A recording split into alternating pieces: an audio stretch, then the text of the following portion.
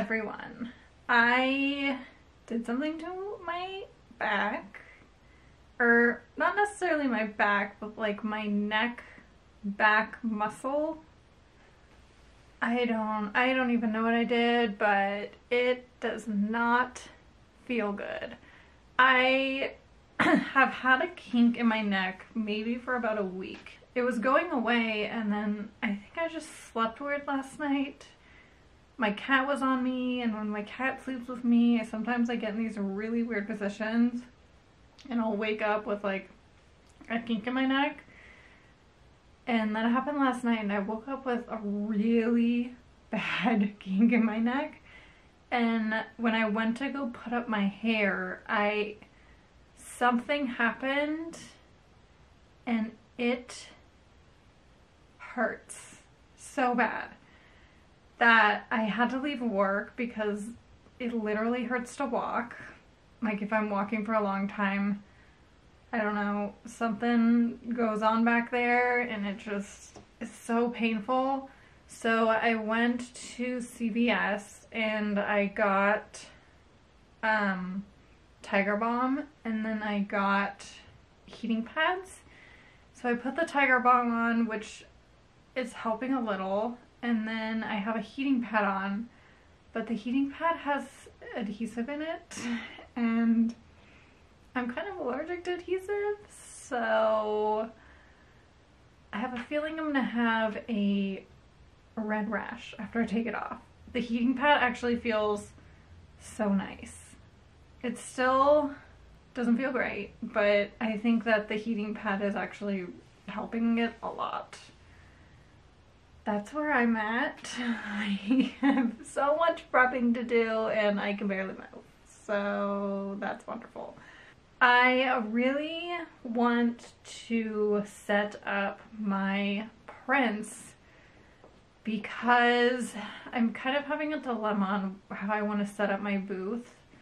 I have an 8-foot table, and I'm going to insert a picture of what I did at the last craft fair that I did, which worked really well. But I only had one rack for my prints, and I put that rack on the table. I think I might not bring that rack and then bring, if I can move, this rack back here to put my prints on somehow. So I have more room on the table because I have coasters and I have 1, 2, 3, 5 pots that I want to display where the prints were. So I'm going to see if I can make it work using just a stand. This stand doesn't go on the table, it just kind of stands upright. So I'm going to attempt to do that because I need to figure it out.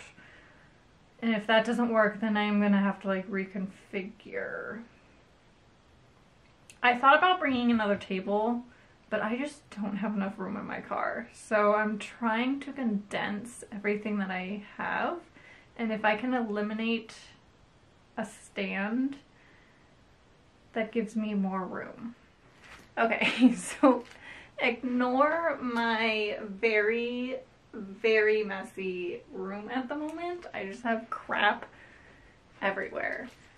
But this is what I was thinking. So this is the stand that I was talking about. And I have the same prints, but they're also in 5x7. So I was thinking about doing something like this. I don't think I like that. Like having the print, having both prints like this. I don't know how I feel about that. So I could do that, or what I could do is, which I was trying to avoid, but is to do something like this and then have, I guess, the corresponding prints go kind of like in the middle. So it would look like that. And then I would put these ones down here somehow. I don't know if this is gonna work, guys. And then just kind of do this. See, that seems like too cluttered. So I don't want to do that. I don't know what to do. Okay, there's one more option, is I can move everything up and then put all of the prints, the smaller prints, down here. You know what? Maybe I'll do that. But then I have this like awkward space in the middle and I don't like that. So if I do this, then all these are down here and that actually fits really well. Although you can't see the bottom.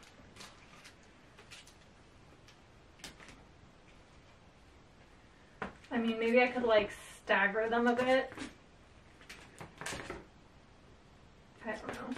I just have this like space here and I don't necessarily like that. Maybe I can put my signage in the middle. But I actually don't mind this at all. I mean, I could like stagger them a bit so it's not as, so you can kind of see them better. I think I figured it out. Oh, moved way too fast. Oh my God. Okay, I'm gonna move you down. So I just put the smaller prints down here, which I don't mind. So the only thing with this is I think if I want to do this, I want to get something to put like a rug, like a really thin rug to put underneath of the display, because just to like try to keep dirt from clinging to the plastic, because they are so close to the ground. I think I would feel more comfortable doing that. I think this is the best option, and that way I can eliminate the other stand on the table, and then I could put my pots where that stand used to be, and that way I don't have to bring another table. Okay, I like this. I like this a lot. And I think by staggering them, people can kind of still see them. I really wanted to bring the sunflower print, I mean, the sand dollar print, but I don't think I have enough room. So I guess the sand dollar print's not coming. We're just gonna stick with the Lake Tahoe print, and then maybe once and if that one sells out, then I'll do the sand dollar. I think for the rest of the night, I am going to paint pots, which are currently all over here, along with my coasters. Last night I went to bed way too late. I had to get up at 6, and it was rough getting up. I ended up painting all of the coasters. I just have one, I think one. Yeah, one set to seal.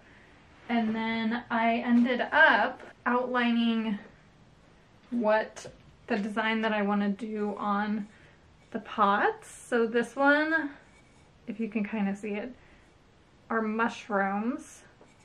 So I'm probably going to do those red, because I think if I do orange, it's going to be really hard to see. And then I ended up doing tulips, which are super, super cute. And then I have one more small pot that I want to do, and I think what I want to do is I want to have just like little flowers coming up, and then do ladybugs on the top, or have this top be a honeycombs and then have little bees throughout. I'm leaning towards the flowers and the ladybugs though, but I think that the bees would be really, really cute. I'm going to paint them all today because I have to seal them tonight, so they have at least a day to cure, and I have a feeling it's going to be a long night. Enjoy this very long time lapse of me painting 4 pots. I'm going to include the Monstera leaf pot that I painted a few days ago.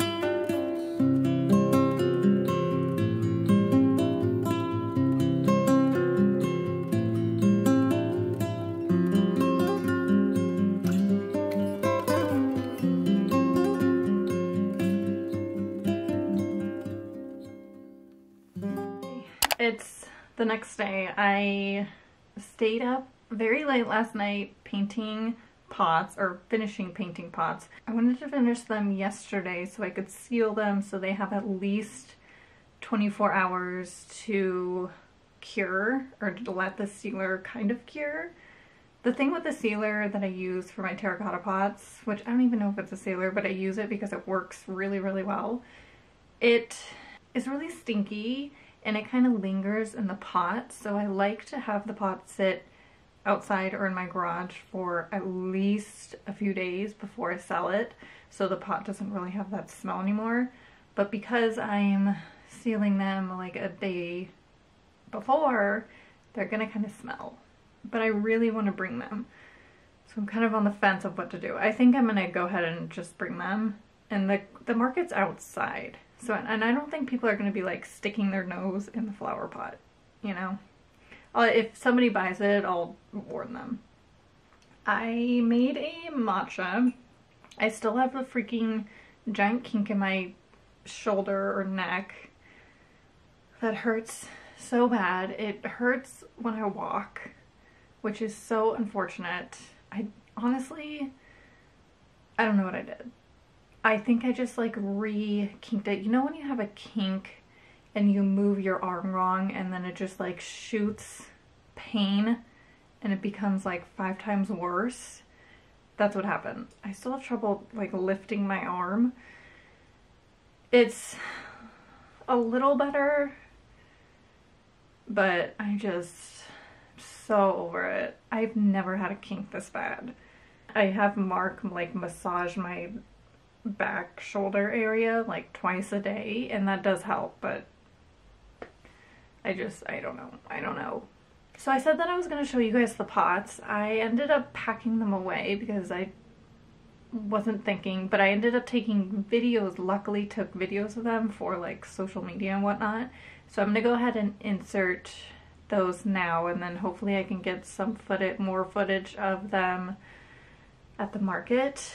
But I am so happy with them. The last one that I did was the small little bee one, and I ended up painting the rim yellow, and I wish that I would have painted the rims on the other ones. I'm happy with how they turned out, and I just know that when I'm going to repaint them, I'm going to do the rim. I don't know how well they're going to do at the craft fair. If they don't sell, I think I'm going to put them on my website and just have one available. Because how much I would want to keep them, I don't necessarily want them. I mean, if I want a terracotta pot, I can always paint one for myself. But I know that a lot of people have been expressing interest in them. So I think I want to get those up if they don't sell. We'll see. I can't even really turn. Maybe you can see. There's a pile behind me. I got my card stand here, and then, hold on, let me just show you. Okay, ignore my extremely messy room. Just bypass the floor, but I have my stand here. This is my cash fanny pack, and then my jacket because San Francisco's known to be very windy. And then I got this little rug to go underneath the stand right here because the bottom tier of this rack touches the ground, and I just think like having a carpet would be nice. But I have that, I have my purse. This I bought for packaging because San Francisco doesn't allow plastic bags, and I mean I can just use that anyways. And then this bin is full of my displays. This is my banner, and then these are all the pots and coasters, which I didn't even think about when I was packing them. I forgot I was going to show them. I have my business cards. I have this box. I think I'm going to put my sun catchers in it. And then these are my little display things for my prices. I don't really like these, but I got them off of Amazon really cheap. So I think I'm going to eventually do something else. But I have these for now. And then this is a really cute display. I'm not sure, I think I might put my glass paintings on this. I haven't really decided. I'm gonna put my coasters on this display here. And then in the bottom bin, I have my tablecloth and then my paper bags. I have a large bag and a small bag and just kind of extra packaging. So I think I'm ready, which is kind of nice because I feel like last time I was preparing for a craft fair, I was up till like maybe 1 a.m. and I have it done the day before. So I think I'm doing good. I do want to make a checklist, but hold on. I'm gonna put you guys down. Okay, that's a lot better. My arm is just not doing well with the kink in my back. What was I talking about? Oh yeah, so I wanted to make a digital checklist for everything to bring for the fair because I'm going to do more fairs in the future. I might have like an indoor checklist and then an outdoor checklist depending on certain things I need, like tents and a carpet and whatnot. I think that would be very helpful just to have the basics so I can just go down and check so I don't forget anything, because the last thing I need is to like forget, oh my god, my my credit card payment, or I don't want that to happen. So I am probably gonna go ahead, make that. I don't know if I'm gonna do it today or tomorrow or after the fair, but I do want to make that. I think that would be extremely helpful for me, for my brain. I haven't put those roses anywhere. Oh, you know what? Maybe I'll bring those. That would be cute. Like, find a cute vase or something. I have a few vases that I can put it in and like put it on my table. Maybe I'll do that. Although it might be windy, so maybe not. But that's a thought for next time. But they're currently up there because my cat tries to eat them. My money tree is thriving. My bag of trash and Amazon package that I need to return are right back there. But this is my like plant corner and I'm so happy with it. My plants are thriving, which I could not be more happier about. Okay, I'm gonna go. I'm gonna double check that I have everything. Probably make that checklist just for my sanity, and I'll see you guys maybe at the craft fair. I'm bringing a tripod and maybe I'll do a time lapse. I'm gonna try my best to get some footage. We'll see. But if not tomorrow, then I will see you after. Okay, have a good day and I will see you soon. Bye.